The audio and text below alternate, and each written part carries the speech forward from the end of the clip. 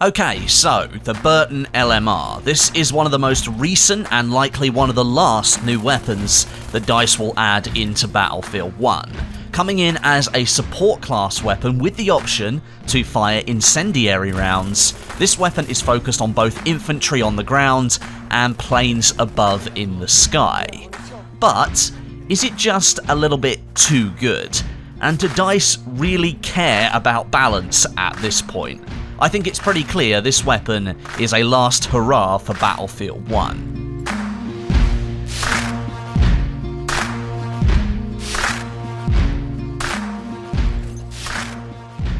In a previous video, I explained to you how you can easily unlock both of the new BURTON LMR variants, the Trench and the Optical. You can watch that video here if you missed it or you need help. But it's the time I spent with the weapon after unlocking it that really got me thinking about the way that it's balanced. It's a fairly unique weapon in its design in real life, and DICE, to their credit, has done a really good job at reflecting as many of those attributes as possible here in Battlefield 1. Midway through World War I, 1917 time, many testings were conducted around automatic weapons being affixed to aeroplanes in the sky. These would be used by spotters in a secondary seat to shoot at other planes and ground targets. Now, the BURTON LMR was designed with its own round, the 345 WSL, and two top-mounted box magazines sticking out of the weapon at diagonals. These held 20 rounds each and needed to be locked into position before firing, but only one magazine could be locked at any one time. So after 20 rounds had been fired, the empty magazine would be unlocked and pulled up, and the other one pushed down and locked into place. This is represented in Battlefield 1, but in a slightly different way. Instead of both magazines holding one type of ammunition at any one time, one magazine holds 20 rounds of standard ammo, and the other holds 20 rounds of incendiary ammunition. If you want to fire incendiary, that unlocking and relocking animation plays when you hit the select fire button, switching the magazine that's being fired from. And, quite helpfully, you don't have to worry about two different ammunition counts either. Both the incendiary and standard ammunition are lumped together in one ammo pool. With the incendiary ammunition, you are of course able to fire at planes, you can fire at the airships, you can fire at boats as well, and infantry, and that is quite effective, but at the time during World War I, it wasn't accepted, it wasn't ethical for incendiary ammo to be used against other infantry on the ground. Observation balloons and zeppelins, they were okay to shoot at. The BURTON, as I mentioned, has standard rounds as well, non-incendiary ones, which would have been loaded into magazines should the weapon need to be used on the ground. The reason the BURTON LMR was given the ability to fire incendiary rounds, I've already alluded to this, was to take down enemy observation balloons. These were filled with helium, so they'd float high above the battle below, and the incendiary rounds, when they made contact with the balloon, would ignite the helium and explode the balloon, potentially causing reconnaissance loss to the enemy side. However, the BURTON also featured a bayonet lug and a shoulder stock, both of which would not be needed up in the sky. These were ground use additions, allowing a soldier to use the weapon in the trenches if needed. The LMR in the name stands for Light Machine Rifle, which is a very accurate designation for the BURTON. It holds many attributes of a machine gun, but also features many attributes of an assault rifle, so it's like a hybrid between the two. Unfortunately, the BURTON LMR never progressed beyond prototype stage. At the same time its testing was taking place, many other light machine guns were also being fitted to aeroplanes, which were found to be far more effective for spotters. Vickers machine guns became compatible with incendiary ammo, the BURTON was almost relying on that as its unique selling point, and this caused the BURTON to almost be lost to history. Just one model of it remains, and that may have been the only model that ever existed. So that gives you a little bit of background about the BURTON, and in the title, I've said this weapon could be overpowered in Battlefield 1, and I stand by that statement, but it's important that we look at the weapon statistics at this point, so I can start to show you just how insanely good this weapon could be in its given scenario. By comparison, the Burton LMR is actually weaker than a lot of the other support class weapons when it comes to damage output. The maximum damage is just 23 at close range, out to 25 meters, where it sharply drops off to a minimum damage of 17.5 at 37 meters. This means the Burton is between a 5 and 6 bullet kill, unless you can pop a headshot in there. If you compare that to the Shosha, for example, that has a max damage of 38, and on paper, the Burton looks far off the pace. Where it makes up for this, however, is in the rate of fire.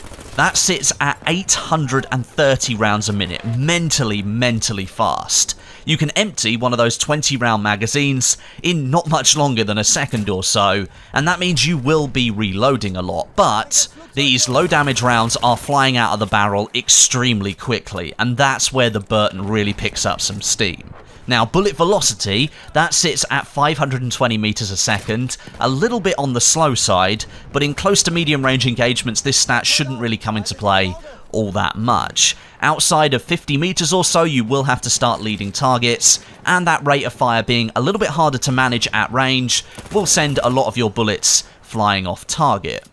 The recoil stats on the Burton make for some extremely good reading. The trench variant comes in with a 0.36 degrees vertical and 0.27 degrees horizontal, and the optical variant has that same vertical value, but trumps the trench with a 0.238 horizontal value.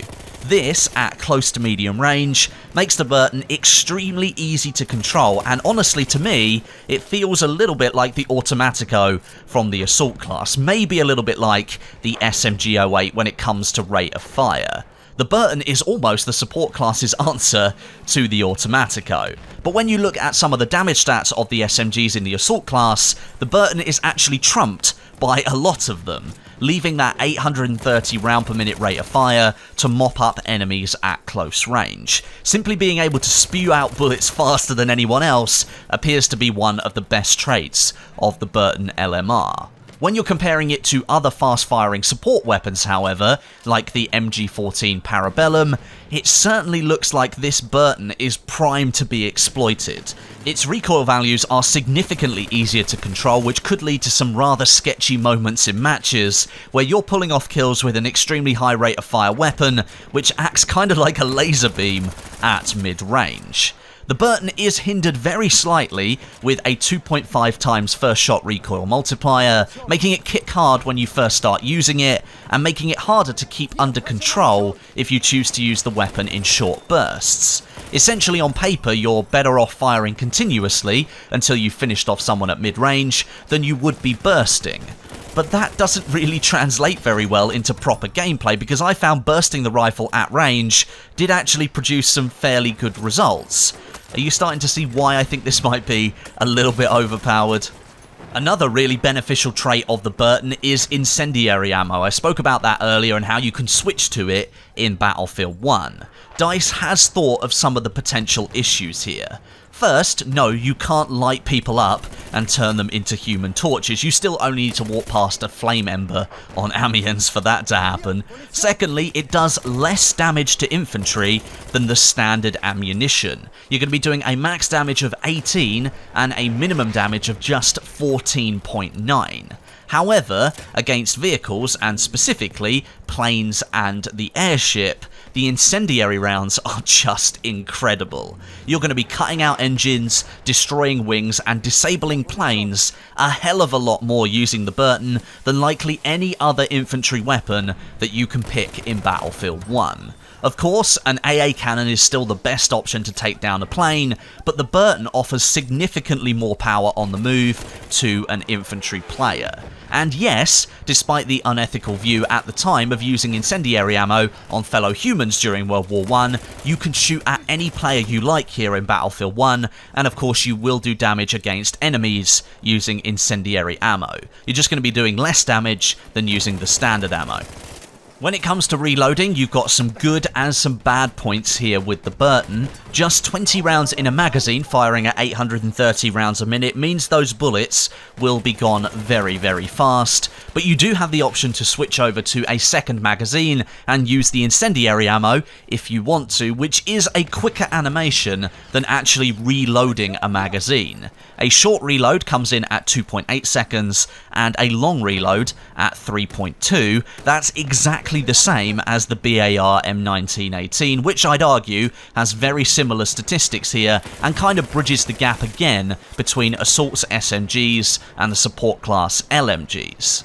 However, if you do choose to switch magazines and fire the incendiary ammo, not only do you need to be aware that you're going to be doing less damage against infantry, so a few more rounds might be needed to finish that player off, but once you're out in that second magazine, it's going to take you quite a long time before the weapon is ready to be used again, as you need to reload both magazines on the Burton. So make sure you've got a reliable sidearm on you in case you need to switch to it. Overall, taking everything into consideration, I'm going to say the Burton LMR is not overpowered, but it does have a lot going for it. It really is a hybrid between the support class LMGs and the assault class SMGs. It takes the best traits from both sets of weapons and combines them into a very attractive option that you can use when being aggressive and attacking enemy positions. The relatively low recoil values and extremely fast rate of fire, combined with greater potential at range than the SMGs, and the bayonet attachment to get you out of trouble, makes it an extremely versatile option for almost any player of Battlefield 1. Backed up by unlimited ammo via the support class's gadgets and the ability to turn into a walking AA cannon with that incendiary ammo, the Burton LMR certainly pushes itself right to the top of the pecking order for me at the moment in this game. I've seen a lot of people saying this weapon is too good, which is why I titled the video the way that I did, so that I could analyze it and see for myself. Maybe they think that it is, but I don't think DICE really cares anymore. This was a last hurrah for Battlefield 1. They've delivered a weapon that a lot of the community wanted for a long time, and now they're moving on to Battlefield 5, which is a totally different game. The Burton is a prime example of how DICE decided to balance weapons and implement gunplay into Battlefield 1, and I think they just decided to throw in an almost overpowered weapon right at the end so everyone can have some fun before Battlefield 5 takes over as the main game in the franchise. So, there you are then, the Burton LMR. Thank you very much for watching today. Let me know what you think of the Burton down below in the comments section. Do you think it's overpowered? Do you think it's really fun? Or have you not even tried it yet? Let me know down in the comments. Make sure you subscribe so you don't miss any of my future videos on Battlefield 1 or Battlefield 5. But until next time, my name is Westie, and I'll catch you guys in the next video.